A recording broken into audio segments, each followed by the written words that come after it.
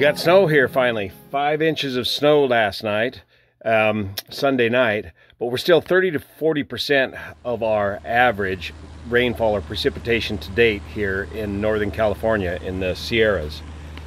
So looks like another dry year. Now we're getting some more weather coming in tomorrow or Wednesday. It's going to come storming in here with very high winds. Tuesday night, Wednesday morning, wind speeds up to 50 miles an hour. So behind this storm, it's going to clear up, it's going to freeze, it's going to be a hard freeze.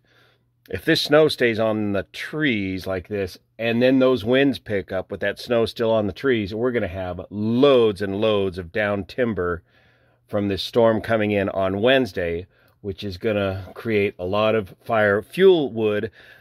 Not so much this year, but more likely in the next year. We had a big blizzard in 2010 that resulted in downed snow trees that are still all down through the forest out here today. What, some 12 years later. So